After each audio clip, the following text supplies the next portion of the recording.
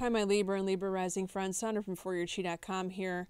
We're here today to do your full-on career outlook for 2022. We have good news here. The year ends much better than it began. Okay, so let's get into this. And if you want to look at your love life for 2022 or your money, follow me in the links below. Now, the first quarter of 2022, you have memories of love. So this tells me that you are reminiscent of times past. You are thinking of when it was better, Libra.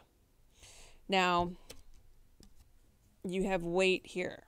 So this tells me not to make any major moves with your career if you can help it. If you can't help it, I completely understand. I had to pour myself a drink for this, Libra, for your readings. Okay. How are you feeling about this? Well, you're not feeling too bad with harmony and warm and fuzzy feelings, but the advice card is trust. You know that you need to trust in what the universe is doing and going to do for you, Libra. So keep the faith. You must keep the faith. Now, the second quarter, we pulled the Devil card. So this tells me make sure, pay attention to who shows up on the scene, what opportunities you're getting.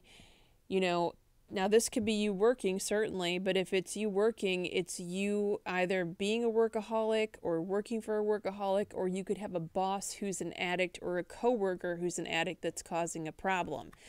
How are you going to deal with this? The advice card from the angels is listen to your intuition, point blank, okay? They're trying to tell you what to do about this here. And this could also be a Capricorn too in the mix, because the devil card represents the Capricorn sign. Third quarter here is destiny. Here's where I'm talking, where the Wheel of Fortune turns in your favor, Libra.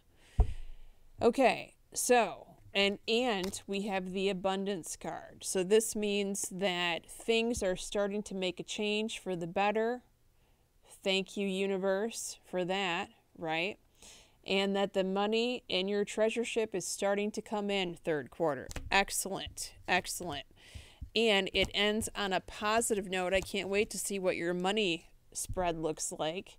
You pulled the biggest money card in this spread.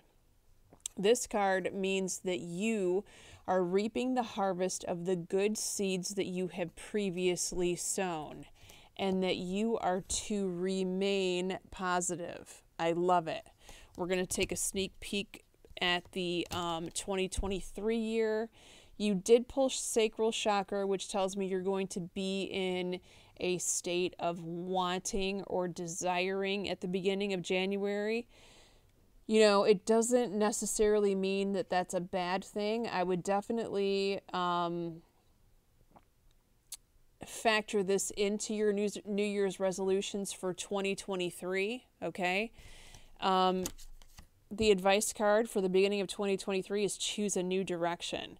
So although you do have where the Wheel of Fortune takes a turn here for you in your favor, I feel like this is going to be a temporary positive shift, and that the beginning of 2023 is going to bring you something brand new, as it should, because we are in an environment of constant change, let's face it. So there's going to be something in the interim that you're going to do that's going to bring in money. Be thankful for that. And then the next thing remains to be unseen, but it's going to be something brand new.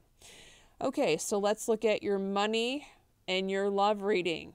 I can't wait to see what 2022 brings in store for you, Libra. Many blessings.